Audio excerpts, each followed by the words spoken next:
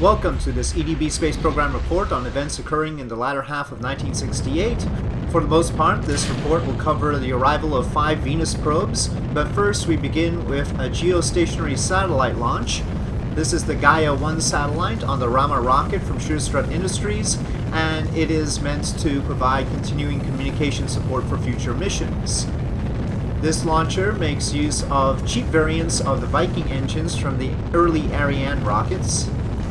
And here we see the first stage complete and separate, and the second vacuum stage now ignited. This is the first launch of a Rama rocket and has just barely enough energy to get this satellite into orbit. Unfortunately, it turned out that the trajectory was not quite correct, and so you see here as it completes its burn, the apoapsis is going quite high and the periapsis not quite in orbit yet. And so the launch script had to use the Rutherford vacuum engine that you see there to complete the burn to orbit, leading to a very high apoapsis. Not ideal, but since this is going to geostationary orbit anyway, it was not a problem. Incidentally, you'll note that we're making a wider range of engines available to our contractors so long as they meet the general capabilities that were available during this time to engines such as the Soviet engines that are available during this era, and so forth. So that is why you will see the Rutherford vacuum engine and the Viking engine as well.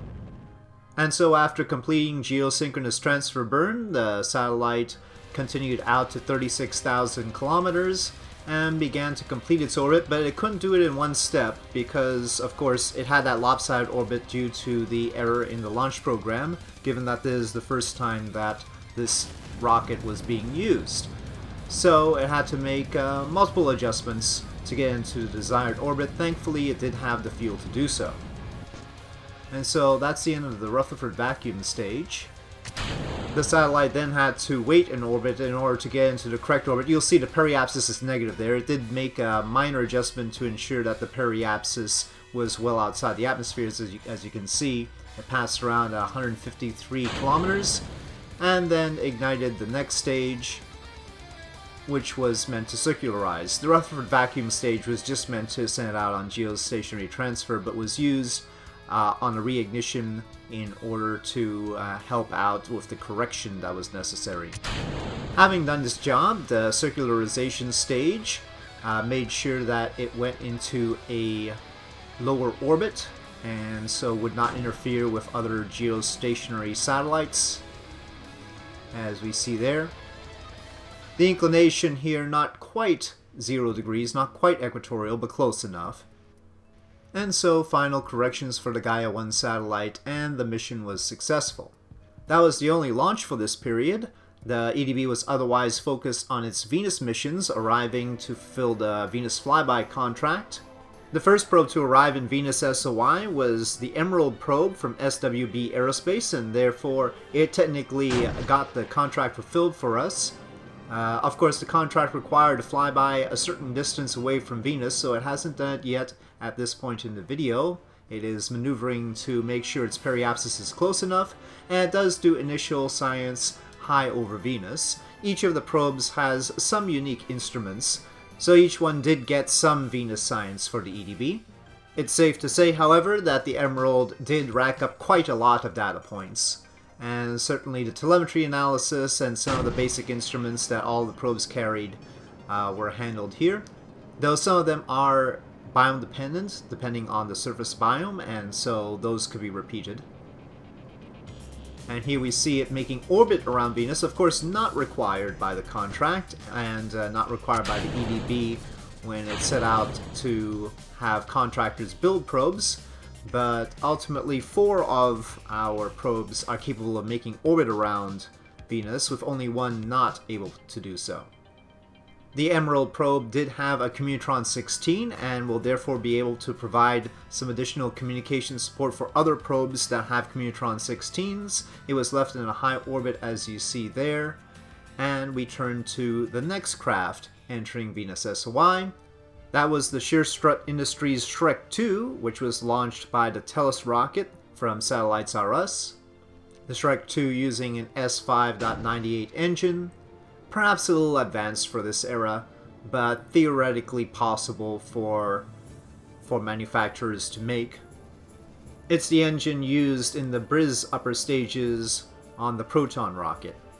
Here we have some RCS adjustments, bringing the periapsis to a positive periapsis. This is certainly not meant to crash into Venus at this point.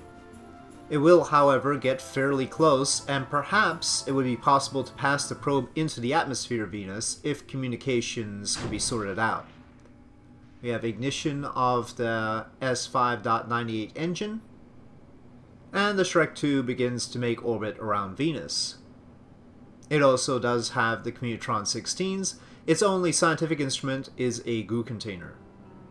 The S5.98 stage completes its work with the probe successfully in orbit, and now the probe has some extra delta V to maneuver, perhaps getting that periapsis into the atmosphere for some additional research.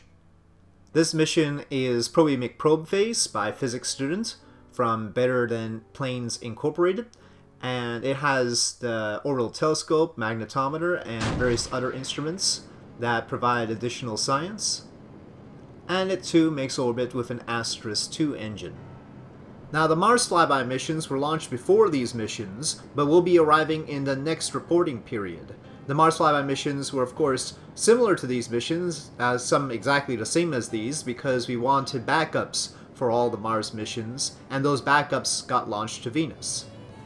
After this sequence of missions, though, because the demands of contracts will be much greater, possibly there won't be quite so many probes being launched to fulfill a particular contract as we had here.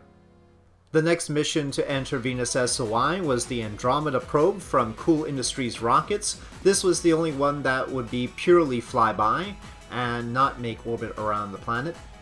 While much science had already been done by the other probes, it still had something to contribute by way of a gravity scan high over Venus's midlands, and other biome-dependent ones as it got closer to Venus. As you can see, still a fairly high flyby. Last but not least among our 5 Venus missions was the Pearl 1 from Tangra Aerospace. Here it is making orbit around Venus. And so it became our 4th Venus orbiter.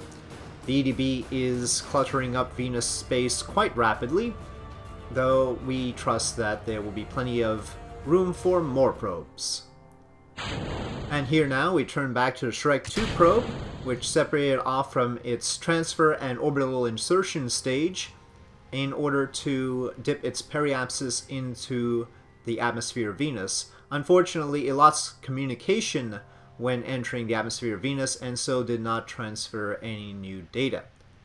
With that, thank you for watching this report on the activities of the EDB space program, and we hope you enjoyed this video.